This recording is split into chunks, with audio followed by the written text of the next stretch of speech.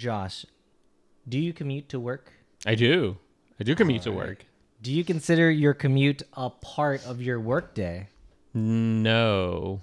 Actually, Mentally, do you? Or do you, mentally I do. But company-wise, company-wise, they obviously would not not. say it's part of my workday.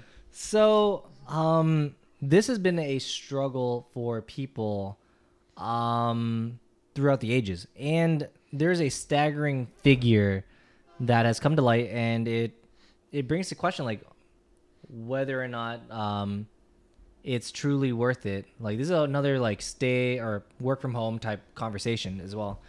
So, if you factor in, if you work 8 hours a day, and it takes you 30 minutes to commute, which is a kind of a small commute for Oh yeah, this is small/normal commute. So if that's the case, then you add 1 hour to your day. So it's a 9-hour day, work day, right? yeah. And versus a work from home, which is obviously zero commute, you work just 8 hours. So the average American spends 8,500 on commuting and 239 hours traveling for commute in a year. 2,000? Yeah. Those are rookie numbers. They need to get those Two- up there. 239 hours. Yeah. Yeah, I commute. I will just say this, my personal experience, it's like I've had literally like 15-minute commutes and I've had hour-long commutes. It is not rare for you to have such a commute, especially living in a big city. Like I will just say like San Francisco, LA, just any sort of big city, just commuting in New York too. Like it is not rare for you to have a 30-minute to an hour commute for most people. Any type of like hub location will obviously demand a premium when it comes to traveling time. So, so this equates to across America 16 billion hours across the entire United States. That's a lot. That's a lot of hours actually. And the total cost they've calculated was $578 billion per year. If you counted that 1 hour Yeah. as an hour of work, that's how much money is being lost. That's crazy. Effectively. Because essentially, like, my point of view is, like, it's hard because, like, the thing is, like, there are, like what you mentioned, those central hubs of workplaces where you could find a job. It's usually or typically where the higher paying jobs would be. Yes. But the closer you are to it, the more expensive the housing is. Yes. So one of the reasons why people commute in so far is because they could do,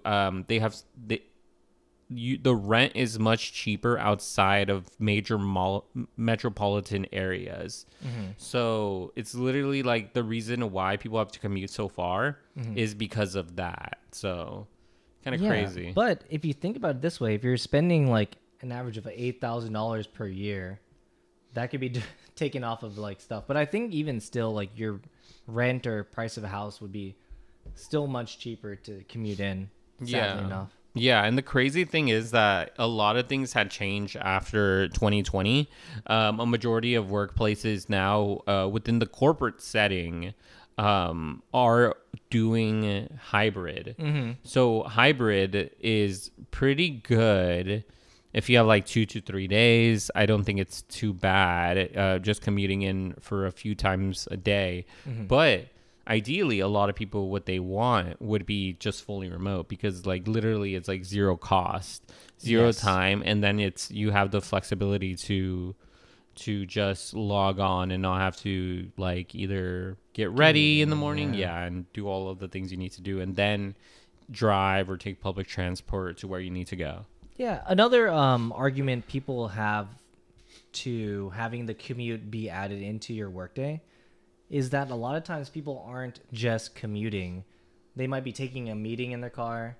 Oh, yeah. Or they're actually working on the train or wherever they're doing. So it's not like unproductive time. It's just maybe like slightly less productive because like you're not in a very controlled environment and like you might not have like the greatest signal and stuff, but people do make that argument. But as you may know, managers and the corporation do not see it the same way. Yeah. And they do want people back in office because they argue that it definitely hinders the growth of people.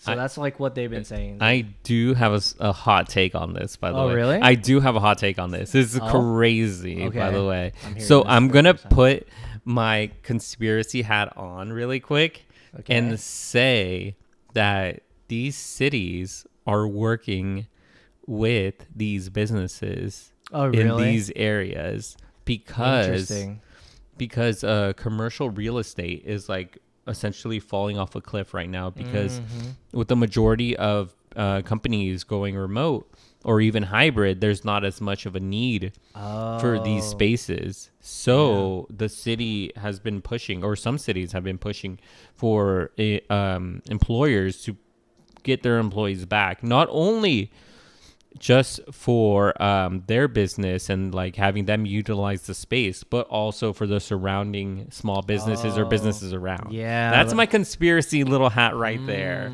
I could see that. Yeah, I think in truth, like, once all the people, all the commuters and like people leave, there's only the locals in it, and if the locals can't work because all the businesses have left because they're all going remote, then it begs the question, like, why would they stay in the city and why wouldn't they move somewhere else where it's cheaper if they can do their same job remote?